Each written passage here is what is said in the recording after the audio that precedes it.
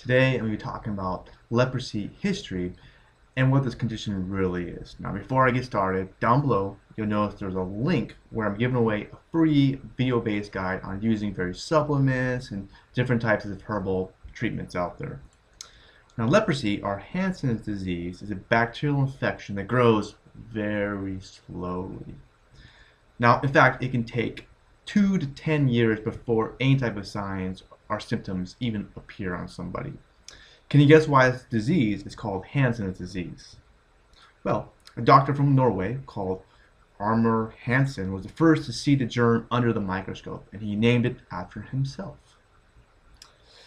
This is a huge finding because prior to this, many people felt this ailment was caused from angry gods, possibly as hereditary, or who knows, some other strange reason why people even got this sickness, maybe a curse. Also, nobody even knows how long the bacteria has been really plaguing mankind, but it's been a very, very long time. The first verified case of this, oldest case of this, DNA samples were from a tomb in Jerusalem, dating back to around 1 to 50 Common Era CE, which is the same thing as AD, after death of Christ. Then there's BCE, which is before Common Era, and that's the same thing as BC, before Christ. Okay, totally off topic. Basically, it's for people that don't believe in Christ, say that, or who knows. But anyways, it's a long time ago. So if a person was diagnosed with this disease, back in time, they were pretty much shunned from society. Pretty much separated too, which is horrible. And the worst part about it was sometimes these skin lesions would appear on somebody's face and skin, so it's kind of it was tough to hide the fact that you had leprosy. Now, after Dr. Hansen's discovery, from the early 1900s to 1940s, many doctors would inject something called chalumraga nut into patients that had this ailment. The remedy did work for some patients, but one of the big drawbacks was that it was pretty painful, and over the long term, nobody knew what this was going to do to somebody. So by this time, the medical community started to experiment with different remedies and trying different ones out. And a breakthrough occurred in 1950s. Around this time, a drug called Promenin successfully treated the illness, but there's some bad news with it that required a lot of injections, very painful. And next, something called dapsone pills that work much better. But there's also a drawback too, unfortunately. Big problem.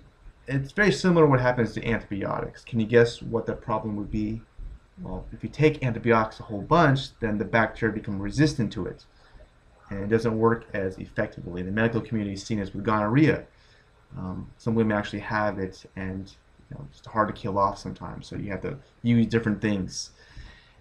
So that was the big thing, was, well, the bacteria became resistant to this drug called Promenin. Okay. Nowadays, there's something called MDT, multiple drug treatment, which is a combination of 3 drugs, possibly more. It's really the best approach to find this thing off.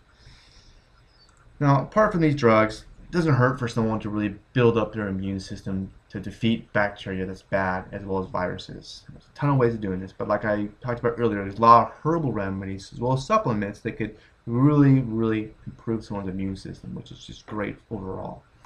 Now, the big drawback with a lot of these supplements and herbs is, well, kind of confusing, right? Some of these products are confusing. Also, the industry is unregulated, so it is easy for companies to go out there and make these crappy products.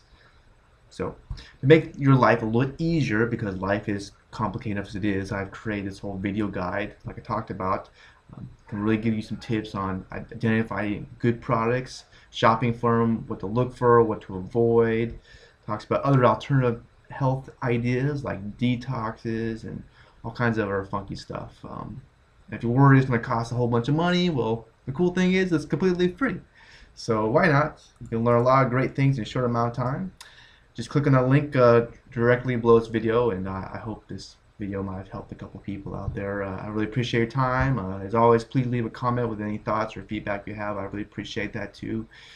And until next time, take care of yourself and cheers. Bye.